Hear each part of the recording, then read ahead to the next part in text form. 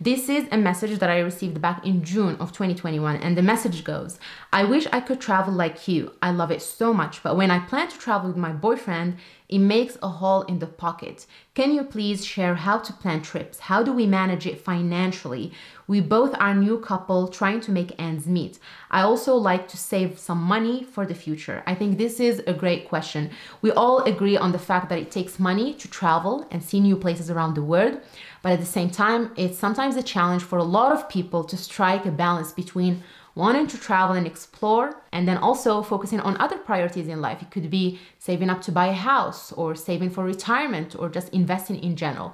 So hopefully with these tips that I'm going to share with you today, you will be able to travel more for less. And if you find these tips to be valuable, please give this video a thumbs up and consider subscribing to the channel. So the first one I have for you is house and pet sitting.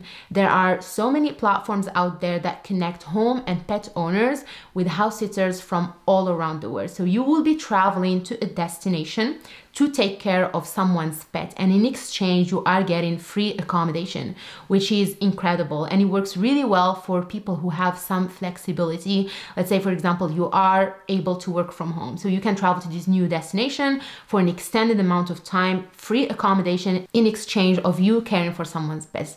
The platform that I'm familiar with is called Trusted House Sitters, and actually as we speak right now, I am on a house sit with 3 beautiful puppers, and this view in front of me of the mountains is just so incredible. It's definitely a wonderful way to see new places around the world. On Trusted House Sitters, there are so many opportunities and so many houses here in the US, Europe, Asia, Australia, you name it. Now, the only thing that you will have to pay for with Trusted House Sitters, for example, is a membership fee, and the basic one that they have an annual fee of $129 US. But I do have a link for you guys in the description box and in the first comment, and if you use it, you will get 25% off, which is a great deal. So if you think that you're gonna go on at least a house sit or 2 during the year, that is already going to pay for itself, because you can compare that to how much money you would be spending in a hotel or an Airbnb. Obviously, with Trusted House Sitters, with house and pet sitting in general, you have to keep in mind that your priority, alongside with traveling and exploring new culture or new destination, is to care for the pet. So that should be priority number 1. You have to be someone who enjoys being around pets, because you are there to give them attention and love as well. You may not have all of the flexibility to go outside and spend as much time as you want outside, but you can still go and explore a couple of hours every day. You can take the pets with you, if it's dogs, for example, and it will still make for a wonderful experience. So that's idea number 1. Idea number 2 are working holidays. So with working holidays, you are traveling to a new destination to stay with a host. You're getting free accommodation, you're getting free food most of the time in exchange of helping with a project. So project can be helping to build a school in a community in the middle of nowhere in Africa, or it could be helping to teach English in a small community school. It could be helping hotels or hostels. It could be helping a travel agency to build their presence on social media or a website. So it really depends on your skills, what you have to offer, and what the hosts are interested in. The 2 platforms that I'm familiar with when it comes to working holidays are Workaway and Worldpackers. There are so many incredible opportunities all over the world. Now, there is an expectation for you to spend between 5 to 6 hours every day, and then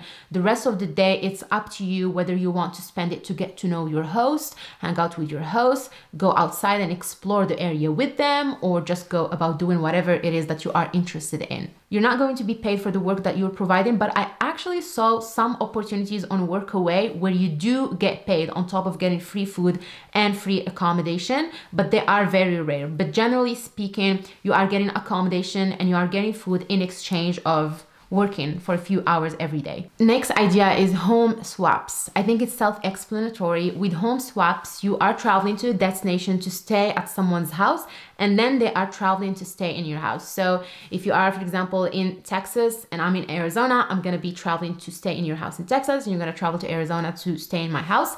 The platform that I'm familiar with is called Home Exchange. With Home Exchange, you can go in, create an account and list your property, and then people who are interested in your destination will reach out to you to express interest, and then vice versa. If there is any destination around the world that you are interested in, you can reach out to the host, introduce yourself, and coordinate with them. It's pretty straightforward. And what I love about home exchange is that you get to have that experience as a local. You have all the time to do whatever it is that you want. You have free accommodation. If you work from home, like I mentioned earlier, you are very flexible. You can go about your workday, and then the rest of the weekend or after work, you can go and explore. Next up is leveraging points from travel credit cards. So if it's not something that you are doing already, it's really worth looking into having travel credit cards. So with travel credit cards, the concept is very simple. You open a travel credit card and you are going to get a sign-up bonus. So usually most of these travel credit card companies, they expect you to spend a certain amount of money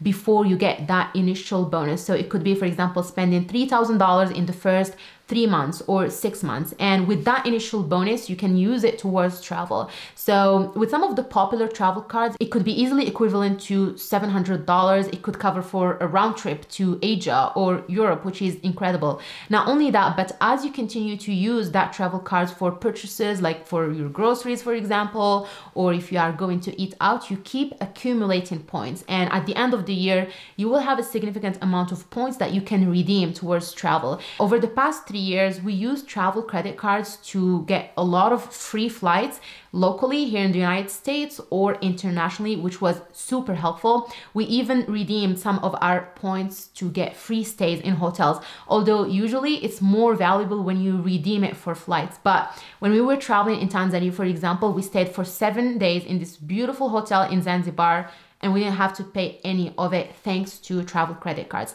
3 of our favorite travel credit cards.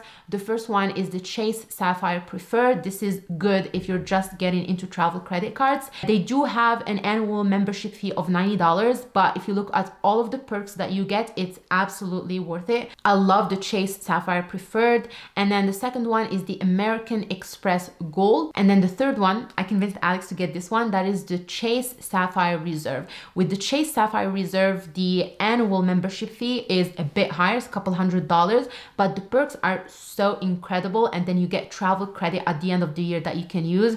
It gives you access to a lot of lounges in many airports around the world, which is just so incredible. So all of these credit cards, I'm going to link them in the description box and in the first comment. And if you decide to open a travel credit card and you use the link that I have, it's going to be free for you, but I will get some bonus points from their referral program. So I will very much appreciate it if you can use the links below. The next idea is to start a travel brand. It could be a website or it could be a YouTube channel, but that can be really helpful to create an additional income. Now, when I talk about creating a website or a YouTube channel, it's going to take some time to be able to monetize it. With my YouTube channel, for example, I started back in August of 2019 on YouTube, and it took me a year and a half to become monetized, but it's absolutely worth it. You have to be very patient and you have to put time and effort into it, but you can easily start making a couple $1,000s a year, and a couple $1,000s a year is going to be helpful to fund a trip or 2 every other year. So I talk in details about this in a playlist that I'm going to link up here. I share with you how you can start a YouTube channel and some of the tricks to grow your YouTube channel faster. And I also share how much money I made last year in 2021 from YouTube alongside with other income streams. Next one is to use your skills to get free accommodation or to even get paid. So you don't really have to have a large following or even presence on social media. If you have a skill that you can monetize, and I'm going to give you a few examples right here. If you are good at photography or videography, it's something that you can easily offer to hotels in exchange of free accommodation. And the process is very simple. You could reach out to a hotel. Let's say there is this lodge in the middle of nowhere. You go to their website and social media, and they don't have the best photos to represent their hotel. And if you are a photographer, you could put together a portfolio to showcase some of the work that you've done in the past. Reach out to the hotel and say, hey, I'm interested in visiting this area and I'm interested in staying in this hotel. I can generate or make photos for you in exchange of free accommodation for 3 nights, for example. You send your portfolio and you send and explain how you are going to add value to these hotels, And a lot of hotels are going to be willing to do that. And it doesn't have to be just photography. It could be even if you are traveling internationally to destinations that get a lot of tourists who are English speakers, and let's say the staff is not great when it comes to speaking in English, you can even offer to teach the staff for a week or for 2 weeks if it's something that they're open to. If you happen to be very well versed with social media, Instagram and Facebook, you could teach the staff of the hotel or the hotel management, for example, how to use social media to drive more traffic to their website. If you have experience with process improvements, for example, that's something that I do with my full-time job. You could reach out to a hotel or a travel agency and say, you give me free accommodation, for example, and I'm going to spend this week teaching you and the staff how to become efficient in the workplace and how to improve your processes. There are so many different ways that you can bring value to the hotel if you spend a good amount of time doing research and understanding where the gaps are and how you can really help them. It is going to work. Like I said, you're not going to have all of the time to do whatever that you want because you are going to be technically working, but that's what you get if you want to save up on money. Something will have to budge. And then finally, you can consider leading group trips. And again, you don't have to have a large following. I don't have a large following on social media, but I had so many people reach out to me saying if I am willing to lead group trips or lead hikes or backpacking trips, because sometimes people just love the convenience that comes from not having to coordinate with hotels or travel agencies or come up with an itinerary, and they rather just pay and show up. So if you feel like you are the type of person who likes to coordinate and put itineraries together, you can reach out to hotels and try to get group discounts. And of course, for the people who are going to be joining this group trip, you are going to be charging a small fee because you put a lot of time and effort into putting that trip together. There are a few things, however, that you should be paying attention to, like having legal documentation to make sure that there is no liability should anything go wrong and things like that. But it's absolutely worth it. If it's a trip that you are going to be joining, you can probably end up paying half of the cost, or it can cover for the whole trip for you to lead this group trip. Or even in the future, if it's something that you keep doing on a consistent basis, it can start even generating revenue for you, which will eventually allow you to travel more. That is everything that I have for you guys today. I hope that you found value in this, and if you did, please give this video a thumbs up. It's going to help me tremendously to grow my YouTube channel. My name's Habiba, this is Trekking Pals, and I will see you soon on a new adventure.